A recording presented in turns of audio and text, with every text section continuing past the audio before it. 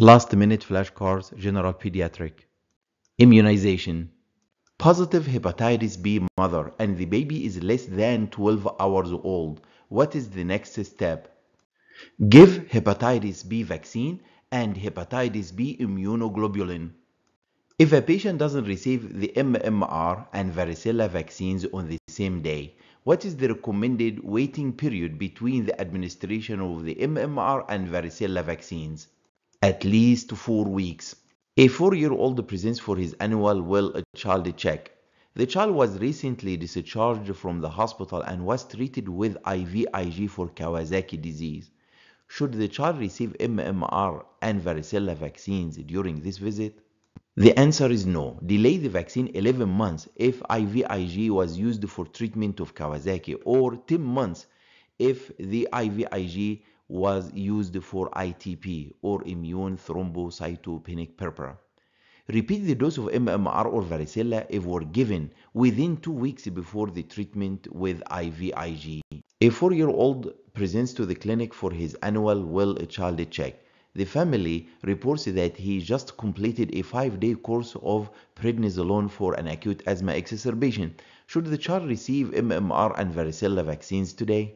The answer is yes, because the length of course of steroids is less than 2 weeks. On the other hand, the children receiving 2 milligrams or more per kilo per day or 20 milligrams per day or more of prednisone or prednisolone longer than 14 days or longer, they should not receive live virus vaccine, for example, MMR, varicella, or rotavirus. What is the risk if combined MMR and varicella is given between 1 and 2 years of age compared to children who received MMR and varicella vaccine separately? The risk of febrile seizures is slightly increased. An 8-month-old boy brought in by his family for travel counseling is planning to travel to Africa in 15 days. His vaccinations are up to date. What is the next step? Give MMR and hepatitis A vaccines now. Infants 6 to 11 months should be vaccinated against hepatitis A and MMR if traveling to high-risk areas.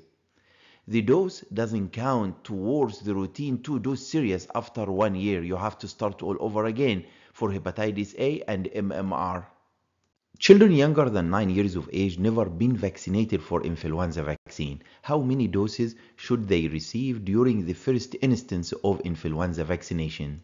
2 doses 1 month apart.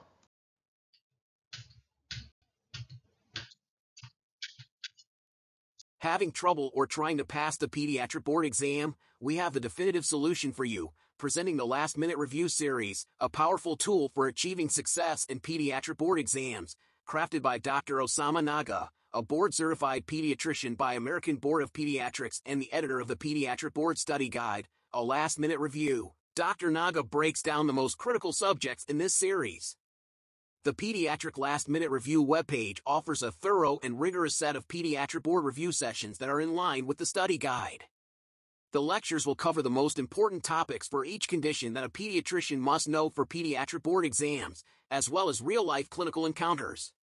The inclusion of a clinical case scenario, accompanied by multiple-choice questions, followed by the most probable answer and a comprehensive description of the issue, will ensure test readiness for each student.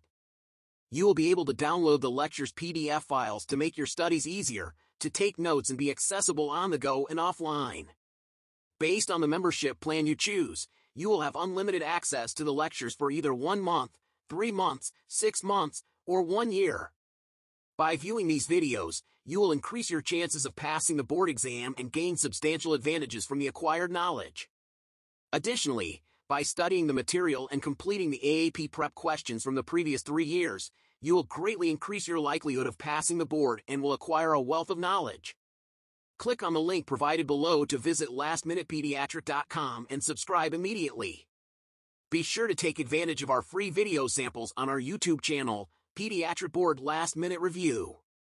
Good luck with your exams.